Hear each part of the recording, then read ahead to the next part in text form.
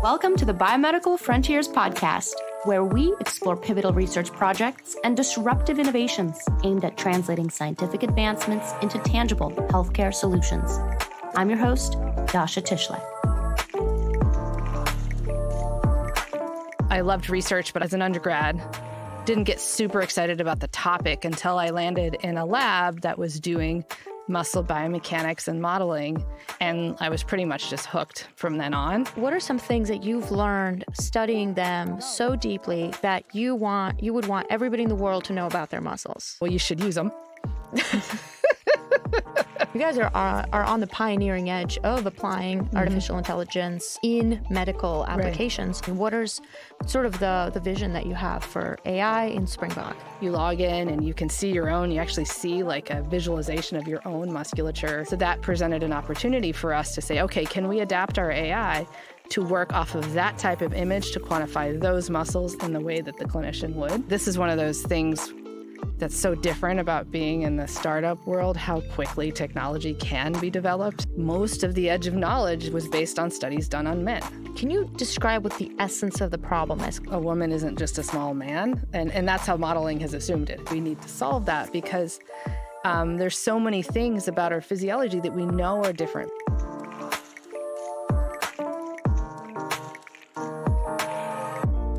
Welcome back to Biomedical Frontiers, Stories with Innovators in Healthcare.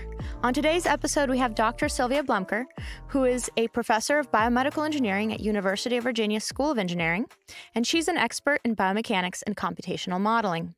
She's also the founder and chief science officer of Springbok Analytics, where she uses MRI data to create real-time modeling of muscle functions for the whole human body. She's a fellow with the American Institute of Medical and Biological Engineering, as well as the American Society for Biomechanics. Her M3 lab at University of Virginia uses imaging, experimental methods, as well as modeling in order to study muscles and their functions. She's also an advocate for women in healthcare, women in engineering, as well as for including more women in biomedical study and for better differentiating between male and female physiology in research. Welcome to the show, Dr. Blemker. Thank you. I'm excited to be here. Well, there's so many things for us to discuss, but first, I want to learn a little bit about your personal journey and how you became an expert in biomechanics and muscle biology.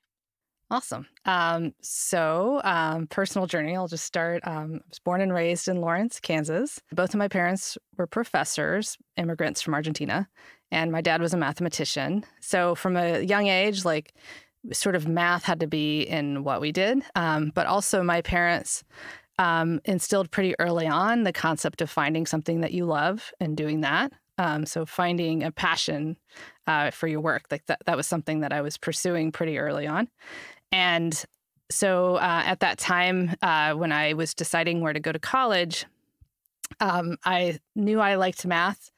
I had to, but also I was really fascinated by the human body and thought medical school would be cool maybe. But maybe I don't think I'm the right personality for a doctor necessarily. And I think my parents saw the writing on the wall on that before I did. But we learned about this new field called biomedical engineering that I'd never heard of. I graduated from high school in 1993. So there were just a few programs out there. There were people at UVA actually at that time already doing biomedical engineering, which is cool. But just sounded perfect for me, the idea of mixing my interest in biology and the human body with math and physics, just that kind of got me hooked. And so I went to Northwestern to study biomedical engineering as an undergrad. And I had a few research experiences that I loved research, but I didn't, as an undergrad, didn't get super excited about the topic until I landed in a lab that was doing muscle biomechanics and modeling. And I was pretty much just hooked from then on. I was an undergraduate student working on an undergrad research project with a graduate student at that time, who now that person is one of my best friends, actually. She's also a professor of biomedical engineering. I think it's just such a cool mix of things. I grew up as a dancer and was fascinated by movement in that way. And just have always thought it's a really cool mix of fascinating things, really like lots of new ways to innovate, but then also working on problems that really are important to the world. And I read that you actually studied with both mechanical engineering and biomedical engineering. Can you compare sort of the differences in how education and training is pursued on those two engineering disciplines and what you're doing what sort of each of them taught you? Oh, yeah, that's a great question. So yeah, I kind of have gone back and forth because since my research is biomechanics, so my undergrad and master's degrees are in biomedical engineering, and then I did my PhD in mechanical engineering at Stanford. And in that training, so I found, I think it's there's a lot of overlap, and there's a general overarching idea of an engineering training that I think actually supersedes all of it. The idea of problem solving, critical thinking, and also research in that area, pursuit of questions and how you answer them. Methodical. Yeah, learning things on your own. So I think actually they're more similar than different because of that overarching concept. But in terms of specifically the training and the philosophy, I would say, in BME, we think about it as biology first. And then in the mechanical engineering side, it would be the physics first, or the engineering part first. And then that's the application to biology versus in BME, it's sort of like we're fascinated by the biology, then we bring in engineering tools to explore that and solve problems related to that. So it's kind of like what's the core fascination really and interest is, I think, the distinguisher, though, it's still kind of gray. And do you have students from mechanical engineering, biomedical in your lab as well? Right now, all of my students are biomedical engineering students. I have had mechanical engineering students in the past. So, and honestly, if you looked at their PhD theses, you wouldn't tell the difference. So in the end, like, I think, especially for a PhD, you become it's all about your own contribution. And, they all use engineering principles and they're great contributions to the field. So in the end, with the research, I think it's, they're quite similar, I guess. One of the things you mentioned is that when you were starting out, biomedical engineering was a very nascent discipline. And one of the reasons we have this podcast, Biomedical Frontiers, in the first place is because biomedical engineering is still a relatively nascent discipline, and it's certainly one that's expanding rapidly. So that concept that we can be on the frontier of something in a lot of different areas in biomedical engineering. So I want to kind of backtrack a little bit, like, what have you seen as the evolution of the field in general and training in the field for the last 10, 20 years? Mm-hmm. Yeah, I'd say I'll start with the training part. When I started, and I think there weren't that many BME programs at that point, but I think most of them were similar in the sense of the way the training felt was, okay, you're BME, but you're really essentially one of the other disciplines, mechanical engineering, electrical, chemical, computer, and then with a few BME classes on top. So I was mechanical because I, love mechanics. And so as a BME student, I took a lot of classes in mechanical engineering. And then, of course, I had physiology, and it was quantitative physiology. Like most BME programs teach our own physiology because we have a quantitative engineering slant to it, and other biology and things like that. I had to take all the classes pre-meds did. But so it was definitely like the training was essentially happened in other disciplines. Also, we ended up feeling a little bit like jack of all trades because we would have to take. So I focused on mechanics, but then I had to take circuits and I had to take thermodynamics and in all the other departments. And so it did feel like a lot of people would say when we came out of our training, people didn't really know what we knew because we just knew a lot of things. And, but still, I think even back then it came down to like you have an engineering training and it's a very challenging program. So getting through it is a kind of milestone that I think prepares you for a lot of things. But it is true back then, most companies didn't really, there weren't many internship opportunities or real paths to a clear job that would really leverage the specific training we had. And that's definitely changed a lot since then. I think two things have changed. The BME programs are now much more defined as their own thing. We have core classes that start at the beginning, in the second year. So we're not telling students to go to all these other departments to take classes first. We train them in all the core things. And I think in that, especially UVA BME, is to find this biology first is really a mantra. So our students are really trained well in modern biology, which is obviously a field that's changing rapidly. So,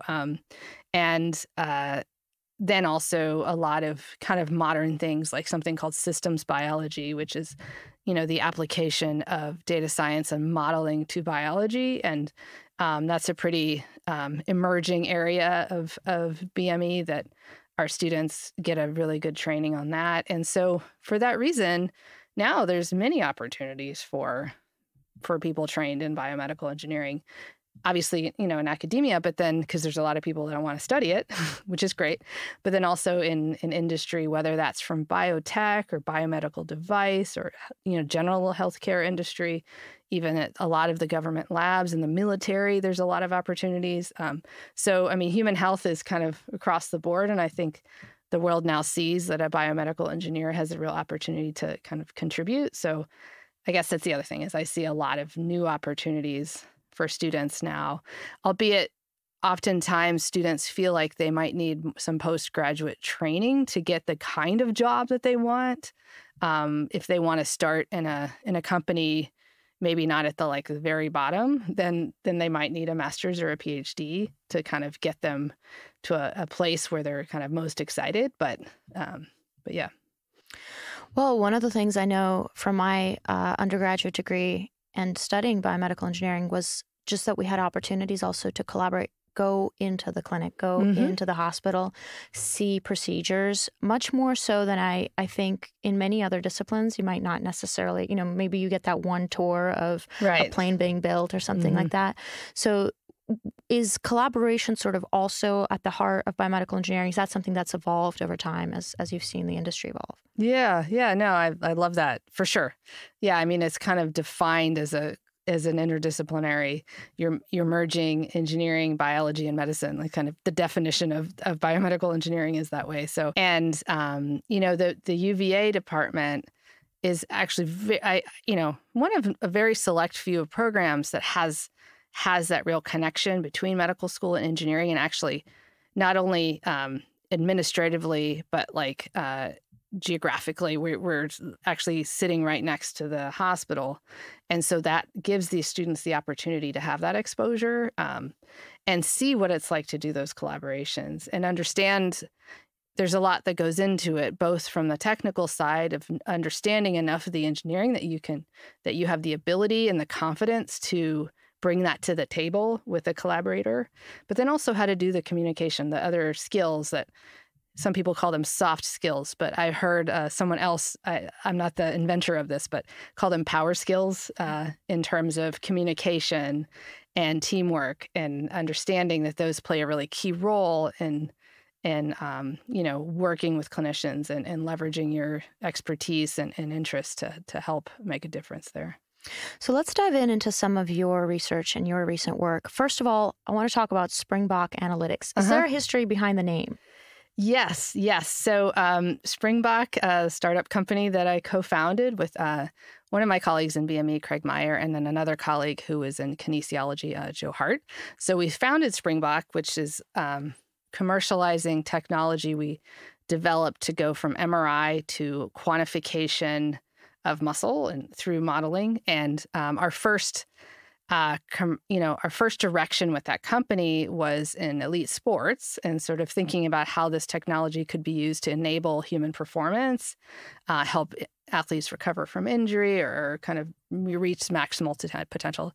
So we kind of had the idea of naming it after like a very, an animal that had really good kind of performance skills. And so the Springbok is an antelope that's very fast, very agile.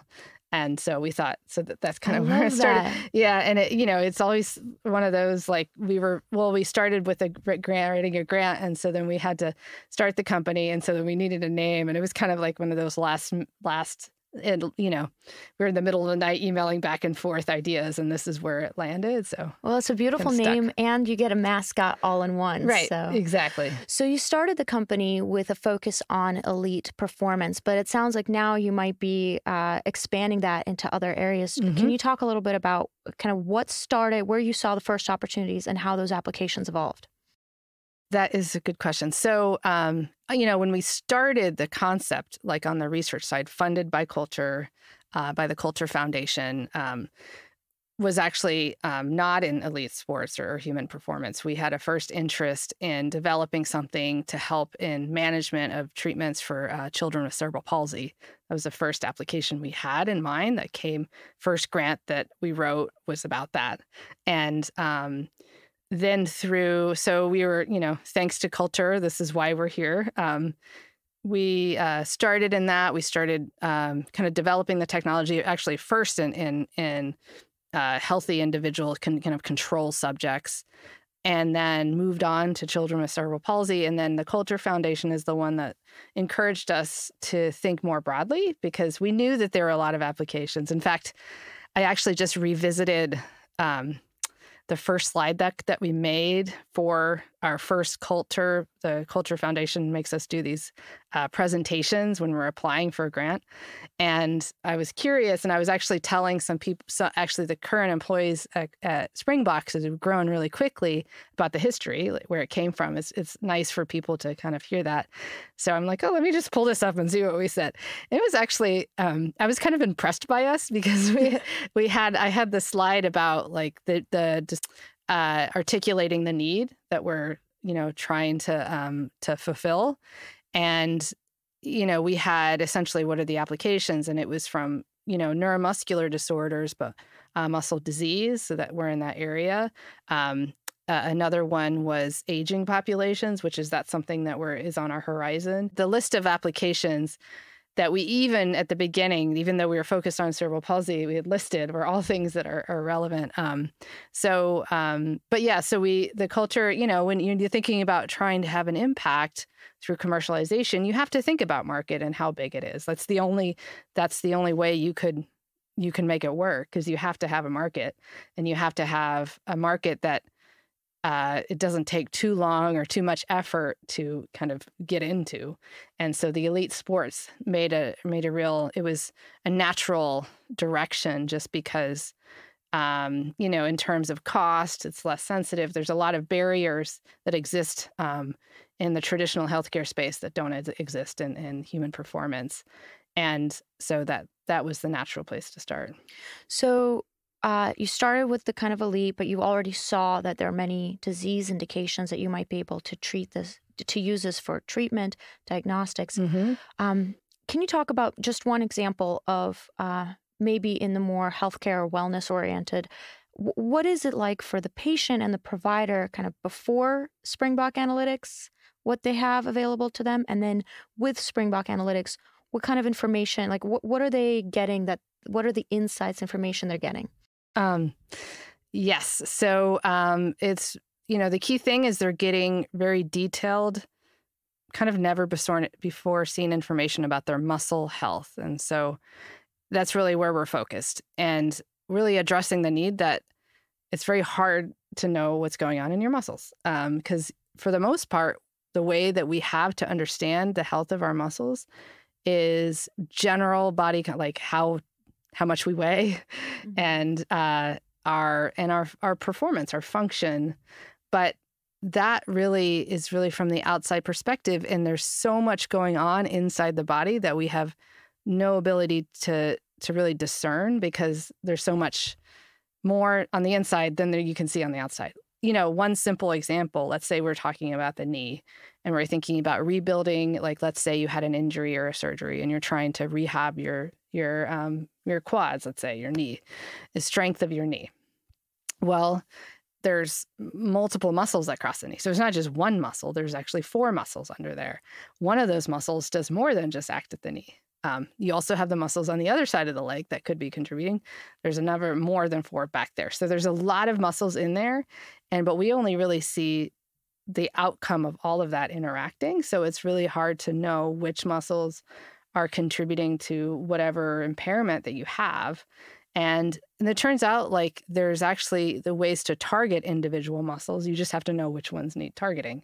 So that's really what we provide, is that detailed information, the inside view. We get this report that essentially provides us, we've developed something called the Springbok score, which there's a history behind that I could go into, but essentially tells somebody a score of their muscle, and a score of 50 is like a typical what you'd would expect, and higher means like bigger, stronger, lower means weaker, smaller. We also provide information about, it's called fat infiltration, so how much muscle is really inside your muscle. Mm-hmm. And then we also provide measures of asymmetry, so comparing your right and left, which for many applications is really valuable, because let's say you've injured yourself on one side, so now you have a really strong asymmetry. One side is kind of much stronger than the other, and trying to equalize things, because that's potential propensity for injury if you're preferring one over the other.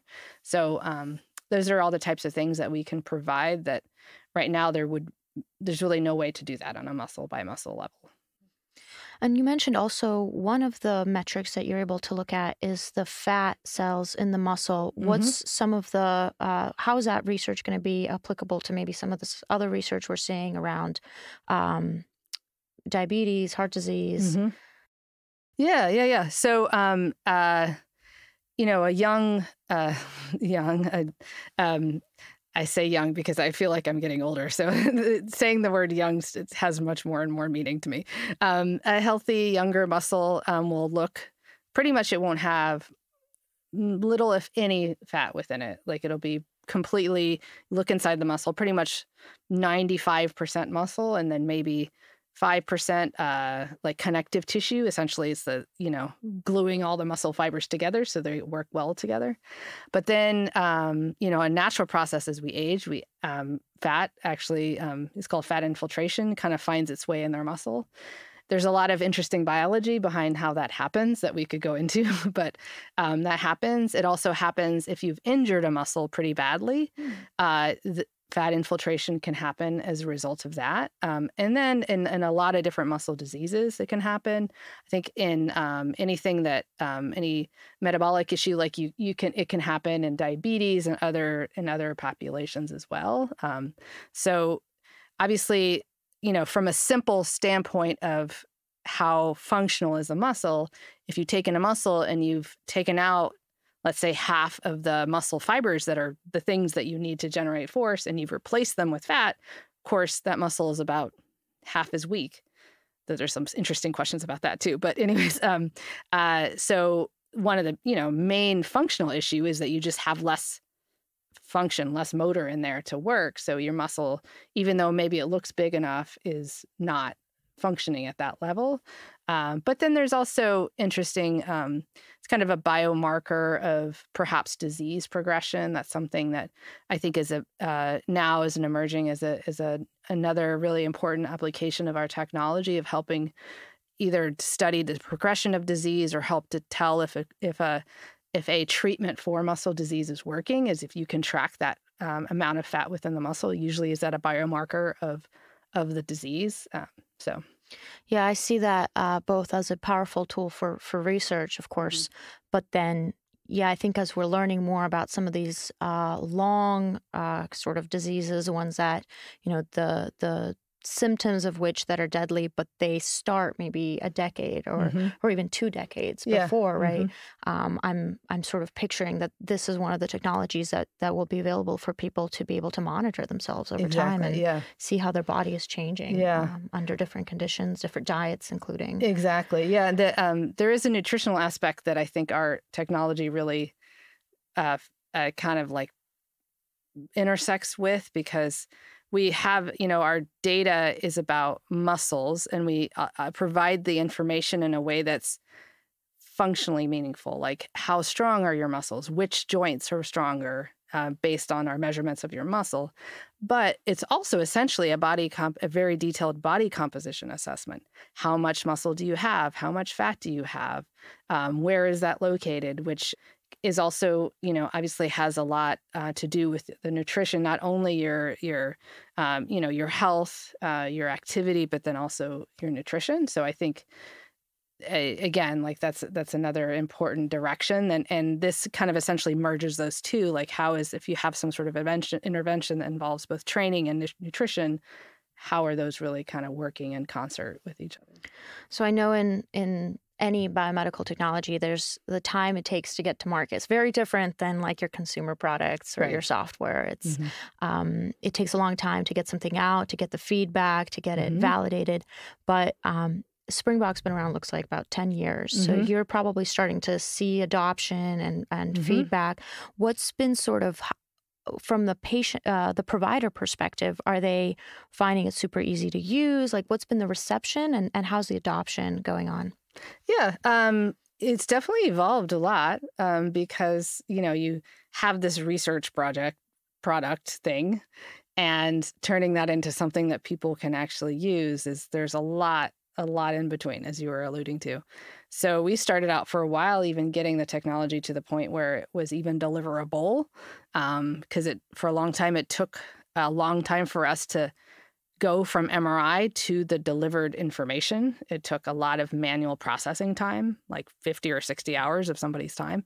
So that's not something that's commercializable. So we spent a lot of time essentially working on that problem through grant funding. We were pretty dormant. We didn't have any customers or anything like that. We were kind of focused on the technology, and we hired our first employee, who's still with us, Shui Fang, who is a grad of the PhD program in BME. He led the way in developing an AI that solves this problem, essentially, because we had developed enough data that we could use supervised learning of an AI to train the computer to do what the human would do, essentially. And so now we can, once we got to the point where it was fast enough, so where we could deliver information in a reasonable time frame that didn't require like tons of people, that was totally not scalable. So that was the first thing. It was like even getting the technology at the point where it's possible. And then now what is the product that we give? Like, what is the product? It seems like it's on the one hand, like a very natural question, but on the other hand, like as an academic, it seems I just hadn't realized that was a question until you really think about it. It's like, okay, what is it that you're giving? And so it's essentially, how do you deliver information? What's the form of it? And even back to like we developed through our software team a really exciting interactive platform where somebody gets their scan results back and they can interact with it. The provider can do that, or the individual can too, actually. You log in and you can see you actually see like a visualization of your own musculature. You have you have ability to manipulate it in a way to kind of see what's going on. We developed a way to do that like in a kind of static way. So it's more of a report that's formatted based on a lot of feedback from early colleagues or consultants, early adopters, early partners gave us a lot of information. You've got to listen to hear how people will use it, because they come up with things that you hadn't really thought about.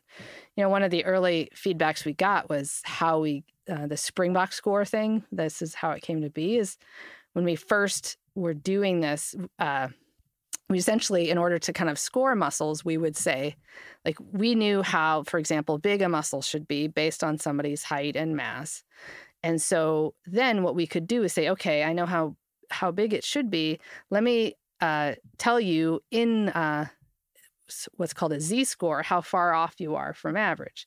So if you're 0, you're right at average. If you go up, it goes, a number that's 1, it's in units of standard deviation. So if you're at 1, that means you're 1 standard deviation bigger than the normal. And then, so it's this weird number that's going to be positive or negative, and it's got decimals, and it's called a Z-score. And so early on, we got feedback like, we don't know what this number means. Like, this means nothing to me. And then we also got feedback that like athletes really like to know, like they like between 0 and 100. So we essentially just transformed that into a Springbok score. So now a Z-score of 0 is a Springbok score of 50. And then we just scaled it and figured out like the best way based on we had a lot of data to figure out what's the best way to map it on to something from 0 to 100 so it would work and be meaningful. And so that's what we did. I can see how if you're in academics, the Z-score is so commonly used and so ubiquitous that it would be the natural thing to go to. And yet for the patient who it might not be at all. Exactly. Unless they have a statistics or data background. Yeah. But it's very valuable to be able to refer back to where it comes from, because there is a lot of technology out there that doesn't have the scientific backing. And so when you start asking those questions, like, where does that come from? Like when we have a partner, and a lot of people ask those questions because people are really informed, and we can deliver our publications and say, this is where it comes from. And they're like, oh, cool.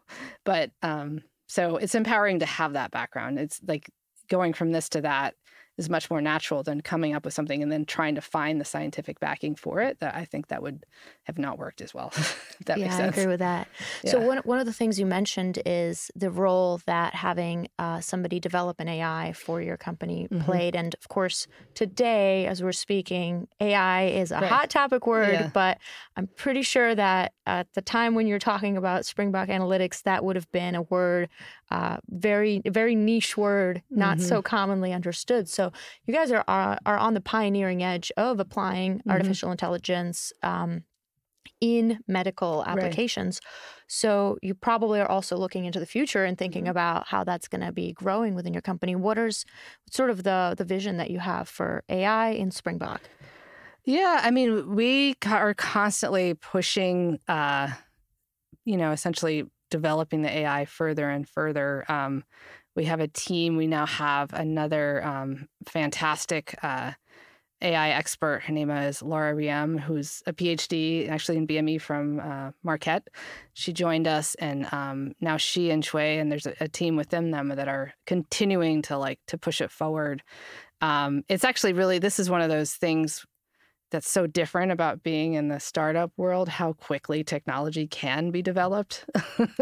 It's kind of humbling sometimes to kind of reflect on like the pace of research sometimes but so yeah, we keep expanding it. It keeps getting better, smarter. We have more and more data to train. So obviously, so this type of supervised learning or training, where you've essentially giving the AI the answer many times, so then it gets smarter and more experienced, I guess, the better it gets. So that's something. But as you're doing that, there's still more innovation that has to happen on the AI side to do that well. And there's a lot of other elements that we've been developing, kind of new other types of images that we process and other AIs to help with that, because we can do more things now where we within a scan. So our base started with muscle, and then we added this fat quantification, but then we can also quantify injuries by looking at a scan that is focused on the edema within muscle. So then we can give a more quantitative assessment of how injured something is. We've also kind of transformed the product to different applications. Like we have one now for the shoulder, where instead of going from a scan that is actually like the base scan for our technology is a kind of a protocol that we tell an imaging center, here's how you do it. And it's very fast and simple, and you can do it on any MRI, but you have to do that one. For the most part. I mean, sometimes we can work with other types of data, but and we also develop things where we can just leverage types of MRIs that have already been collected clinically. So, for example, for the rotator cuff, if somebody's a candidate for rotator cuff repair, they'll get an MRI. Everybody will get an MRI. And actually, the clinicians are looking in the MRI to assess the quality of the muscles. So that presented an opportunity for us to say, okay, can we adapt our AI to work off of that type of image to quantify those muscles in the way that the clinician would?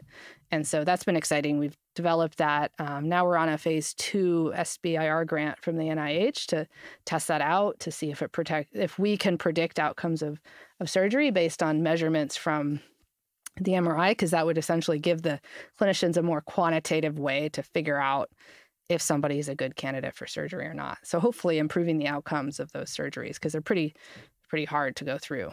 Yeah, that would be a really great impact, is just better assessment, and then maybe over time even some guidance or additional information that gives the clinician a better opportunity to perform a better surgery. Exactly. Or even it can also suggest good PT, give some information back to PT, whether it be before or after the surgery. I love that. Well, your lab at UVA does an even broader set of research than Springbok, though Springbok is doing whole body muscle scans, so there's a pretty broad scope of work there. And one of the things that really struck me as I was reading about your work is that you have students that are working on kind of cell models, and then you have like whole muscle modeling, and then you have the entire human body model. And so there's this whole from micro to macro coverage of muscles that you do. So one of the thoughts that I had is just how does the ideation from one translate to the other, and how does covering all of that scope from the micro to the macro actually contribute to the flow of work and research in your team?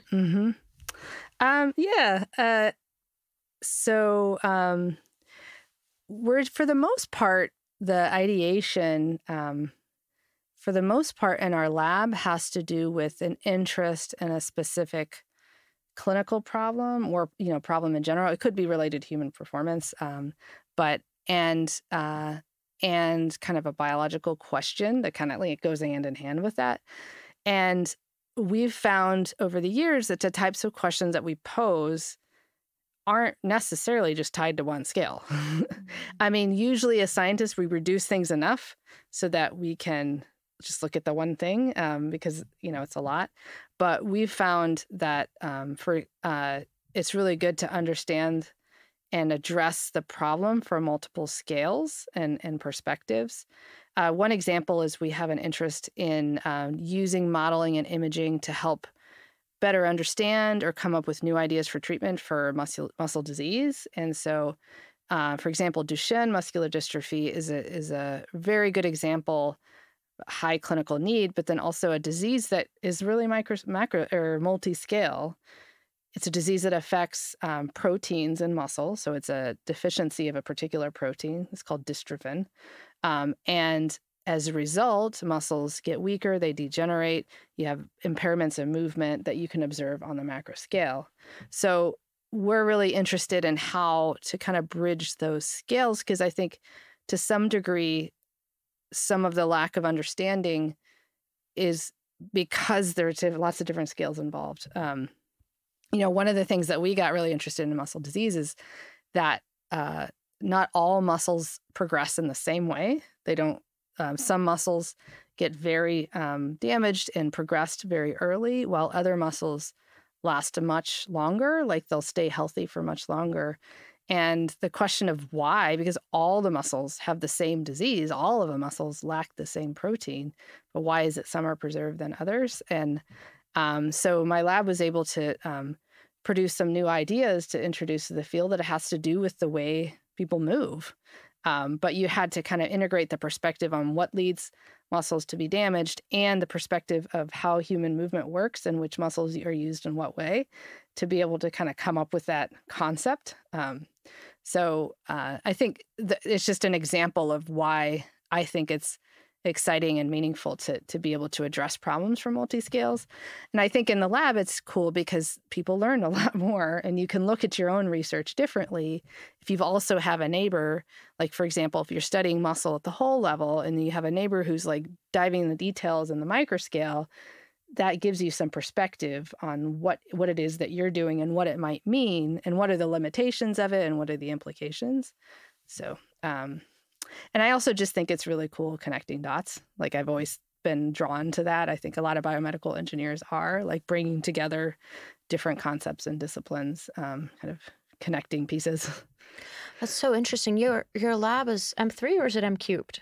It's really was conceived as M cubed, but we usually say M3. It's a little easier to say. So. And what does the 3 M's stand for? It stands for, actually, I'll tell you what it first stood for and what it stands for now. So when I first started my lab, having been in mechanical engineering, my PhD research was developing new biomechanical models of muscle. So like that was my shtick. It still kind of is. So one trick pony, I guess.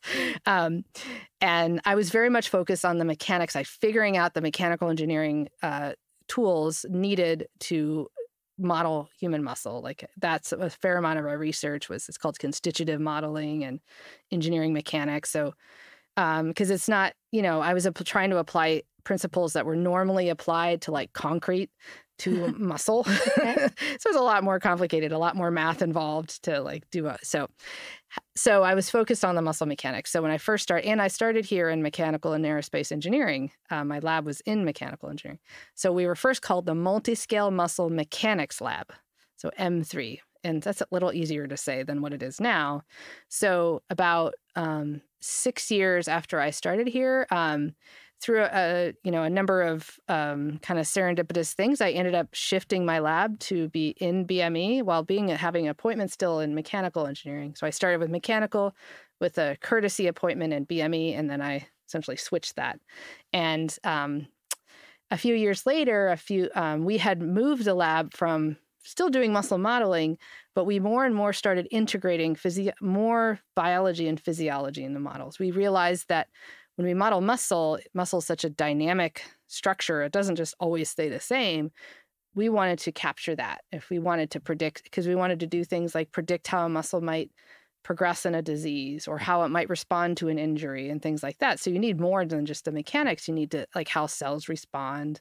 They respond to lots of things. And so we had more and more physiology. So a few students, former students, came into my office and they said, Silvia, I think we need to rename our lab. I was like, oh, this sounds cool. I love it when I just love new ideas like that. And they said, how about instead of mechanics, we call it mechanophysiology, because we're integrating mechanics and physiology, which is different than there's something called mechanobiology, which is a lot more how does mechanics influence how like cells behave? Mm-hmm.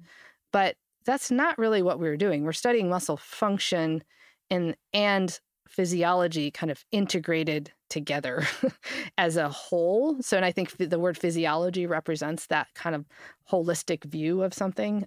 So now it's multi-scale muscle mechanophysiology lab. So it's even more so, you got to just say M3. The multi-scale refers to what we just talked about, right. That you guys work both at the cellular level mm-hmm. and all the way to the human body. Okay, so this is a question personally want to know. So you're an expert in muscles and mechanophysiology. Yes, yeah. You can be an expert in the name of something you just come up with yourself. I love that.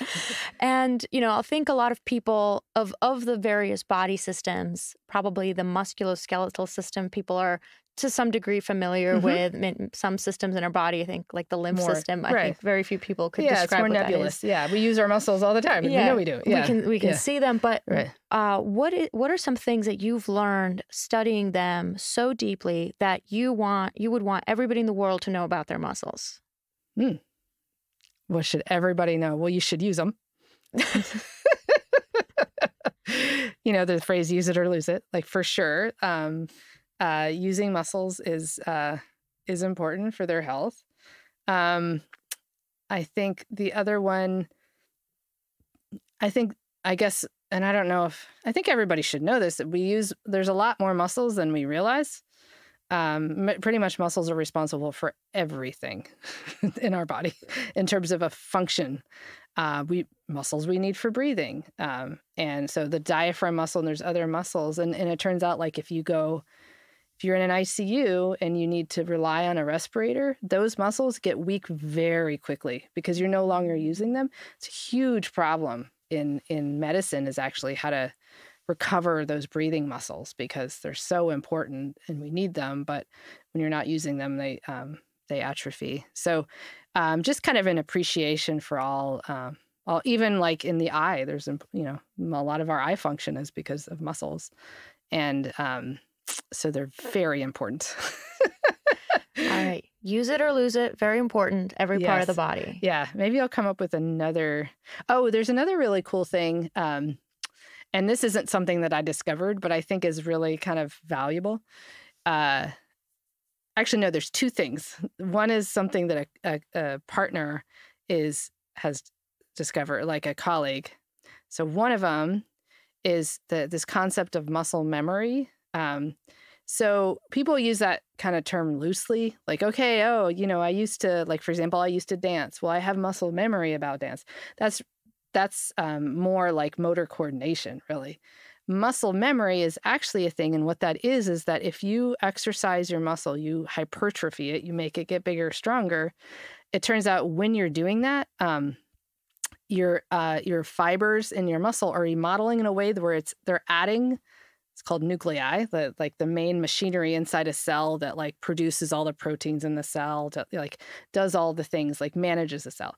And you end up, if you do enough exercise on the muscle, use it enough, you add those nuclei. So it essentially has more capacity. And then perhaps you are bed rested for a while, or you kind of like couch potato it for a little bit. Turns out that those nuclei stay. So if you go back and you exercise again, your muscle will grow faster because you've done it before. And because those nuclei are there ready to like start churning new proteins and doing new stuff. So that's muscle memory, is the fact that you can use your muscle, make it bigger. Perhaps you take a break for a little bit, you come back, it'll come back faster. So it's a good reason to exercise, I think, because it's a short and a long-term benefit. Is that one of the things that happens in strength training, where like the first time you try to lift something in a particular way, I don't know, you're like, you just feel sore. Like weak sauce. You can't get any of it lifted. And then you come back like a week later and suddenly you can like go up, I don't know, 10, 20 pounds. And you're like, where did the strength come from? Last time was a real struggle. It's hard. Yeah, I think to some degree relates to that. There's another phenomenon that happens when you're learning a new, when you're strength training, and especially when it's something that you don't normally do. And usually like if you started lifting weights, that's something that you haven't done much. So you first have benefits because your brain learns how to use your muscle in that way. Because you're not used to like your nervous system hasn't like been doing that in a while. So it takes a little while for it to adjust. And then so you first get gains that are simply based on like your nervous system. But that's like memory. And that's different from muscle memory. Exactly. The muscle memory is the muscle itself has like memory of what it's done before, just biologically from these nuclei. So I think that's a cool concept because, as somebody that like sometimes I have like good periods of going to the gym and working out, and then sometimes I just get too busy, like kids and 2 jobs and all the different things. And so, but it's nice to know, like at that time that I was going a lot, like I come back a little later and it's, my muscles will remember. And the only other one that's really interesting, I think, is, relates back to this nutrition. And this is a colleague in Belgium who is doing this really interesting strength training study where, and this is work that his student has presented. I think it's still not published yet, but it's been presented to the world, so I feel I can share it, where they had people exercise, do resistance training over a period of time. And then they measured, how does the resistance training affect their muscle? And one of their questions was like how frequently you should, 2 times or 3 times a day. It turns out that doesn't matter. Your muscles that you're targeting do the same thing. But the cool thing, so they were using the Springbok technology to measure all the muscles in their legs. And they ended up measuring not only the muscles they were targeting, but they were measuring muscles they weren't targeting, like other muscles. So it turns out that sometimes, like for everybody, the muscles you target get bigger. Makes sense. But for some people, or many of them, the muscles you weren't targeting got smaller. So it was like it's like a redistribution of muscle. And, it wasn't really controlled or designed for this, but they did measure protein and caloric intake. And the degree to which the other muscles got smaller was based on nutrition. So people that had more nutritional intake, calories, protein, didn't experience that atrophy of other muscles, while people that had more of a limited diet had this sort of like somebody steals from somebody else kind of thing within their muscles. So I think that's really interesting and something that I feel like even, it's that in and of itself is something for people to be aware of. Like if you're really trying to strength train, you have to increase your intake, or else you're going to steal from somebody else. Well, definitely protein intake has been a hot topic recently as well. I think from a variety of different fields, I see it coming from a wellness, from particularly women aging and our loss of muscles. So that's a very, very cool thing to learn. Great to hear we get to hear a little bit about this study. I want to dive into another area that you're passionate about right now, which is advocating for including women in a better way and researching in research, biomedical research, medical trials, et cetera. Can you describe what the essence of the problem is? Because I think when I heard about this, I was just surprised. Like, I never even thought this would be a problem. It's I mean, the essence of the problem is that, science is based on the past, right? Like what we know is based on what's been studied, right? Like, it makes sense. And, because research is pushing the edge of knowledge. So as people have pushed, what we know is where people pushed and what edge. And in biomechanics, and I think a lot of other fields are this way, most of the edge of knowledge was based on studies done on men. And so that's what we knew. And the challenge is that, it's probably, there's probably a lot of like societal, cultural things that we could go through about why that is. And I guess they're interesting, but I'm not particularly interested in knowing why that is. It's more like we need to solve that because there's so many things about our physiology that we know are different between male and females. But much of what we know in the field is based on the studies of males. So whether we just assume it's the same or we can't use that information. So that's the essence of the problem, is like a lot of the data that exists and the knowledge is based on research. And it's so muddied because that wasn't necessarily an issue that oftentimes, like even myself, I will look back and, based on papers that I've read before and just not realized like, even based on animal studies, that was all male rats. Like, and so we're making a generalization of this finding in this paper about this thing about muscle. And that thing was only based on males. So how often is that true? It's a little overwhelming sometimes when you think about it. But, and scientifically, this is where the interesting thing happens. Like, scientifically, like you're taught, like my kids are in science now, they're taught to only have one variable in a experiment, right? Like, that's how you do science. You have, you try to control for everything you can and have one independent variable, so then you can understand what's affecting the outcome. Well, when it comes to male female, like if you're going to have both, and you're obviously studying something else, like now you intrinsically have two, and so your experiment becomes a lot more complicated. You need more samples, you need more everything. So I think it's understandable, but we just have to address that. And so to some degree, so I have a project, the way this has kind of come into our world is that is really to do with modeling. So a lot of, so we do modeling of muscle and of the musculoskeletal system. The field as a whole has actually had a really good approach of sharing models and data. Like somebody develops a model and we have this really nice platform. It's called OpenSim, where you can share models. So there's a model of the lower extremity that was developed a long time ago, initially by Scott Delp, who is my former PhD advisor, that has kind of evolved over the years and people have improved upon it. But it's based on the anatomy of a man. And it's one man. And then with aggregated other data that maybe averages between males and females, maybe it's male data, like it's kind of like a mishmash of lots of data, but has no real acknowledgement of the differences between male and female kind of So, and that model is used for everything, because once somebody builds a model, it takes a lot and somebody shares it, that's good. But then now you're kind of essentially perpetuating the issue. And it takes a lot of work to make a real model that's correct. And that's why people share models. So we just decided to address that head on. And so we have a project that is, the main purpose of the project is to create sex-specific models that we will share with the community so that people don't have to do that anymore. So it's not like mishmashed, aggregated. Now, in muscles, we male and female physiology, you can usually tell just visually the differences in mass, but there's other differences, not just the size of the muscle. That's important. What are some examples of other things that most people probably don't know is actually different between male and female muscles? Yeah.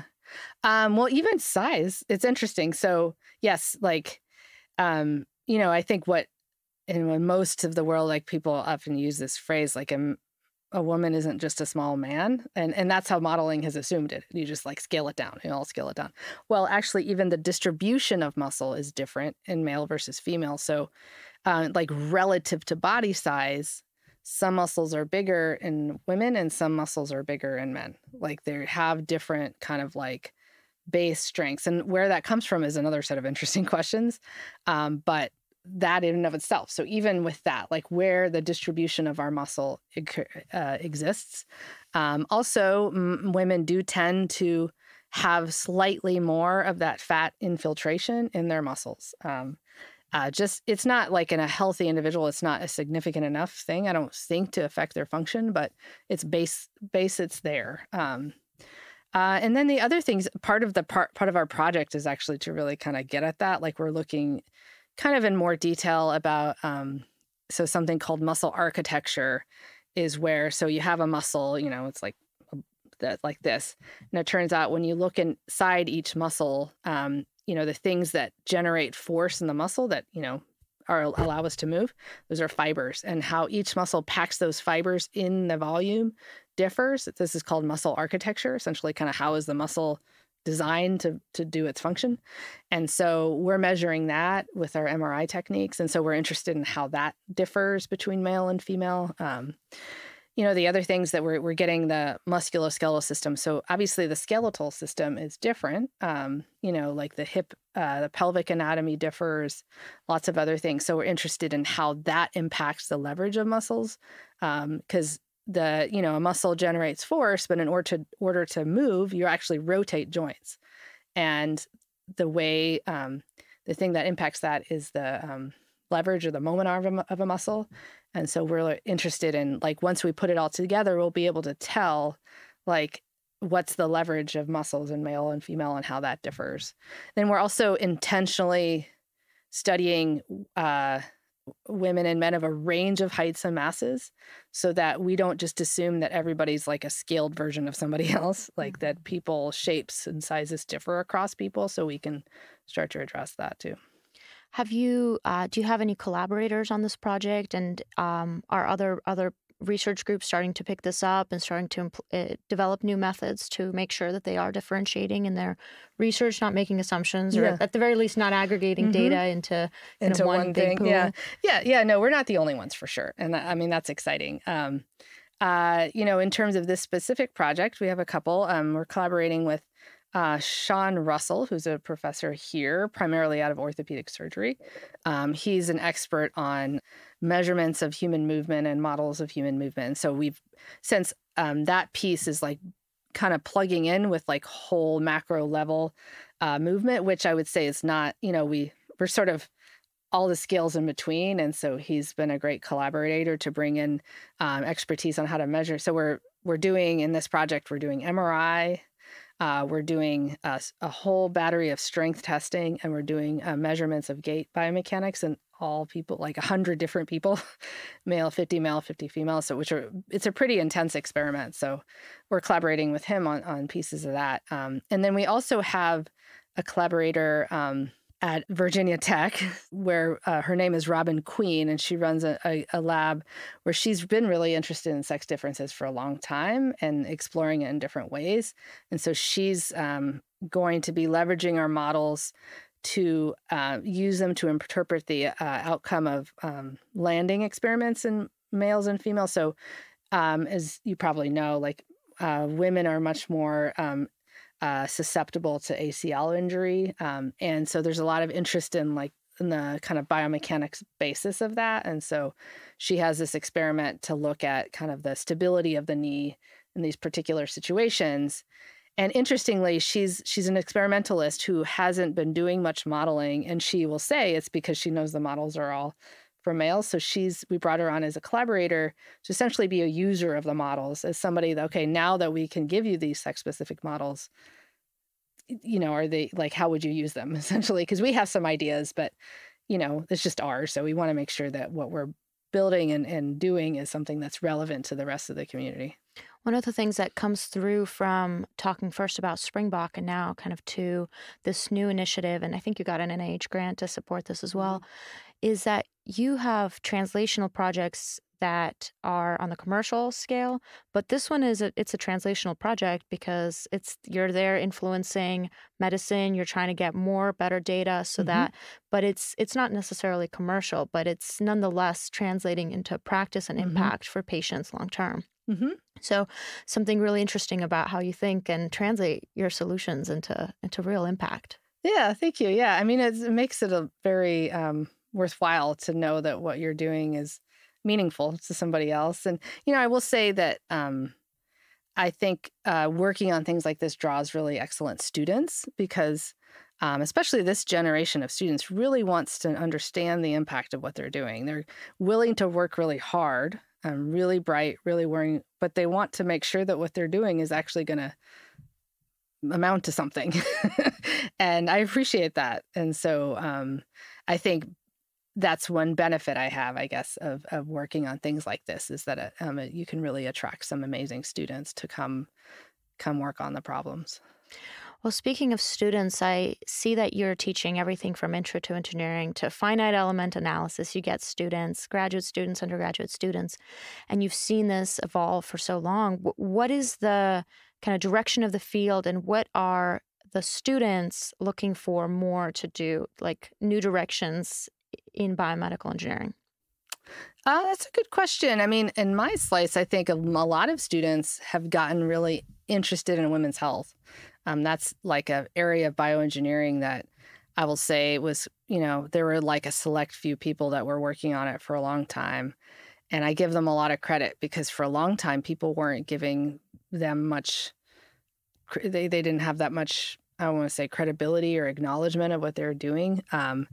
But that's changed so much recently. And I think that's a lot of students are really excited to work on women's health. And it's not just women, actually, because I think, we have some major problems. And the slice of that I work on, I think is important. But there's some really bigger issues related to women's health, reproductive health, recovery from pregnancy, pelvic floor disorders that are really understudied and like real opportunities for impact. So, I mean, that's one that I think I see like very much an area of growth and interest. And another one that's generally, I think, bioengineering is really, especially, I mean, I would say our department, but many is kind of coming to terms with the concept of health disparities in general and realizing that what we're doing can really impact health disparities in general. We really have to think about that from the beginning of what we're doing and how it's accessible and what it means and who we're studying and all the different things to make sure that what we're doing is ultimately, hopefully, going to benefit everybody, the human condition as a whole, not just like one little snippet. And what about, I know with the new data science department, doing data science school, I feel like the work that you're doing with AI, there's a lot of opportunities for collaboration. Have you been able to sort of integrate some of the students from there or work with some of the new faculty? Yeah, we have a few colleagues that are in data science and BME, and that's been really exciting.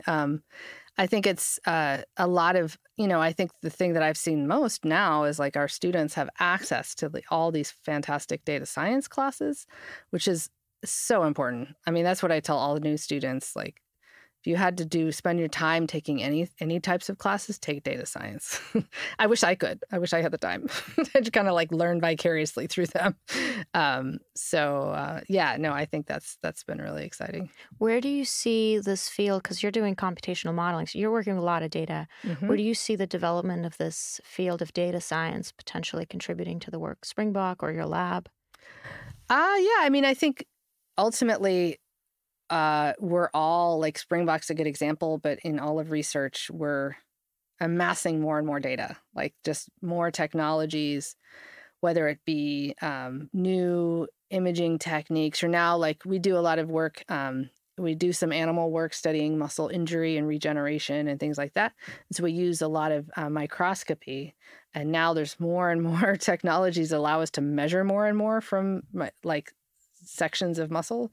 But it's like, now what? What are we going to do with all that information? How do we process it? What do we learn from it? And so that's definitely, we've been leveraging more and more kind of advanced data science methods to make something out of that that data. And Springbok, same thing. Like, we've developing more and more data, and so learning what to do with it is now, like, the opportunity. I like to think of it's a challenge and an opportunity. All challenges are opportunities. Yeah, I can see that for speeding up research, being able to apply something from here to something else there, this could really, and especially difficult experiments, have multiple variables, having that expertise available would be really helpful to speeding up that research and or making sense of much more complicated experiments. Exactly. Yep. That's fantastic. Dr. Blemker, is there any kind of studies or any research that you're doing right now that you would want people to take a closer look at? Yeah. Well, this project I described, this sex differences, we're doing the MRI and strength testing and everything.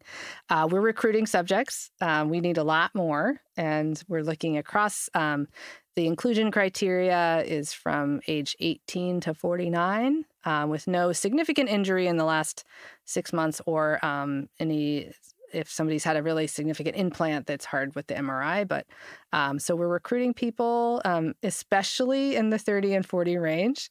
So as you can imagine, being in a university, it's a lot easier to recruit people in the 20s. So if 30s and 40s, we'd love, please come reach out.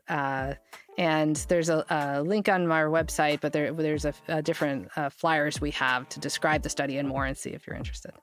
Okay, great. Thank you. We'll post a link in the show notes, so please check it out. Thank you. Thank you so much for your time. Yeah, thank you.